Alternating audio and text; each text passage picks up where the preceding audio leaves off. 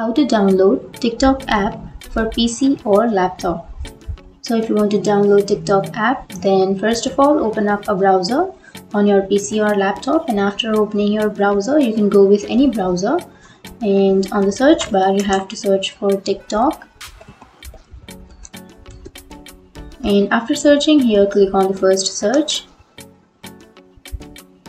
And now what you can do is you can go to the upper right corner which has a 3 dots icon, and then go to more tools, and before proceeding make sure to like and subscribe our channel for more videos. And now you can click on create shortcut and then click on create, and that's it. Now you can go back and you can see that you will have this TikTok application here.